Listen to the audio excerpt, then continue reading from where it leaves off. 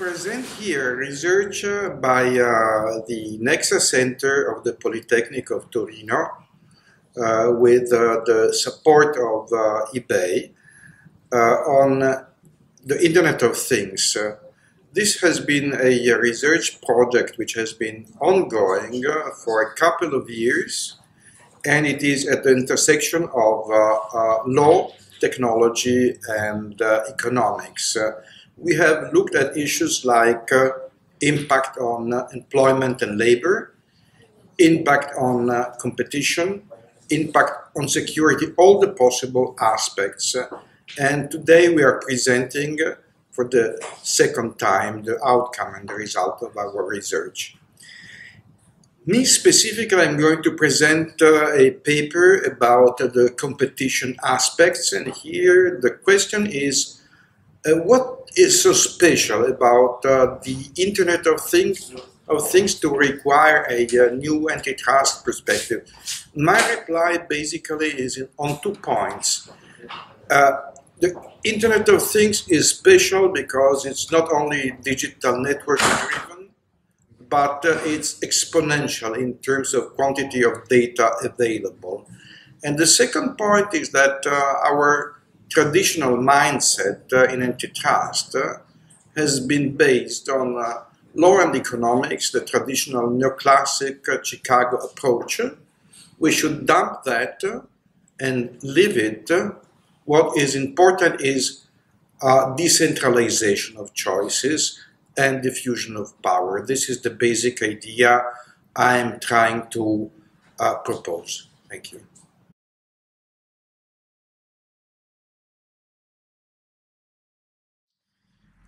So IoT and big data into platform economy. Big data today is more and more important. As we know, we are evolving towards the data economy. The data economy involves the access to many types of data, public data, personal data, but as well non-personal or industrial data. We have already a system regulating the control of some type of data, like personal data, but in order to foster data economy, there is a need for fine-tuned rules concerning the access and the sharing of other types of data, including industrial data. It's a hot topic for regulators in Brussels and elsewhere. It's on top of the agenda of the Commission, and we might see an initiative, a legislative initiative, before the end of the year. My view is that there shouldn't be any new property rights on information. On the contrary, the existing rules should be relaxed.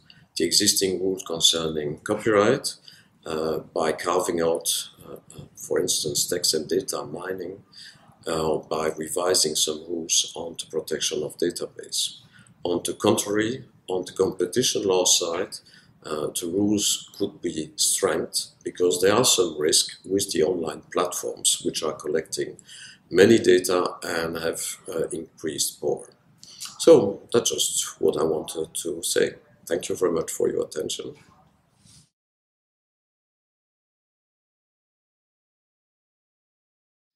With billions of devices that send and receive data, the old technological paradigms of centralized data collection servers and even the cloud that don't fit anymore. There is a need of decentralization, a need of not exposing a single point of failure. And for such needs, the blockchain can serve as a very useful mechanism because it allows decentralization, it allows the certification of the data transaction that this public ledger contains.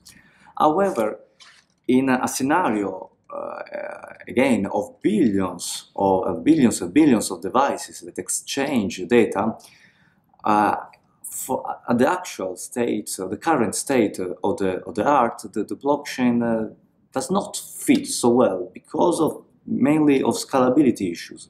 The number of transactions is limited due to the proof of work which is necessary in an untrusted environment. Again, the proof of work is a really heavy, computational heavy task, and the energy consumption, which is derived from the blockchain mechanism, it is huge. It is estimated that a single Bitcoin transaction, for example, represents the 90% of the power that is needed to a house in a day. So you can imagine with billions of transactions, what does it mean? And then we have the two other disadvantages. The first one is that total anonymity is not assured, but only pseudo-anonymity. And the last one is that once we record a transaction on the public ledger, we cannot delete anymore. This is very good for audit purposes, but not for many other in many other cases. So to conclude, if we don't need efficiency, blockchain could be a very, very useful mechanism. But I personally think that in an Internet of Things scenario, with a huge amount of data that is transmitted, the blockchain, at the current state of the art, is not efficient. And if we make it private, so this is another story. This is just distributed databases.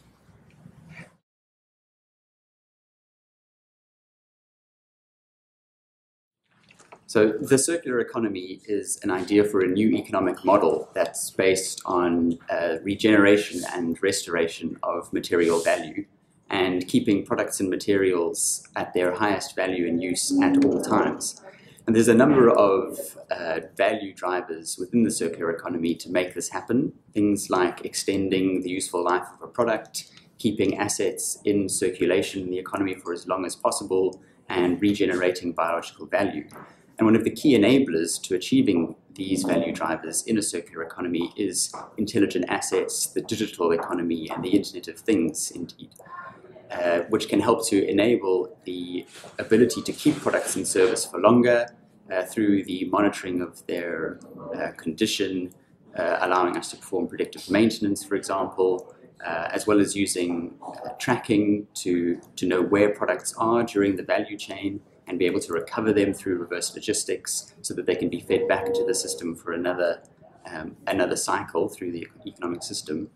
And in addition, we can also utilize the Internet of Things to more effectively utilize products while they're in use and to minimize what we call idle time, or times when products are not being used but are in fact sitting unused, perhaps in a parking lot in the case of a car, or empty in the case of a building. And so through the smart use of intelligent devices and the Internet of Things, we can rapidly change the economic system away from a linear economy and towards a circular economy.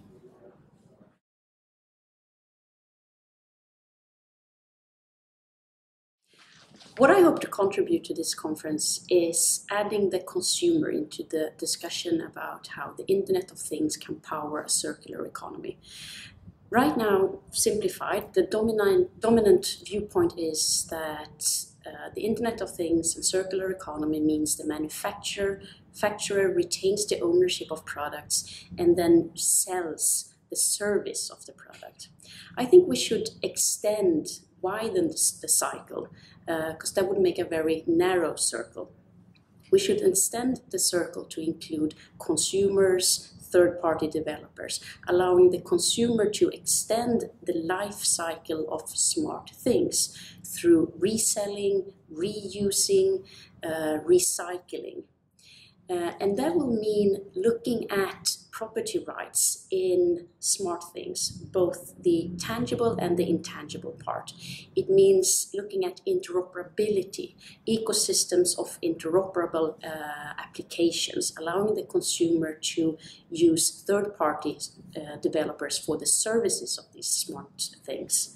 And also looking at open systems, allowing consumers and users themselves to tweak, modify, and alter the code that basically runs these things.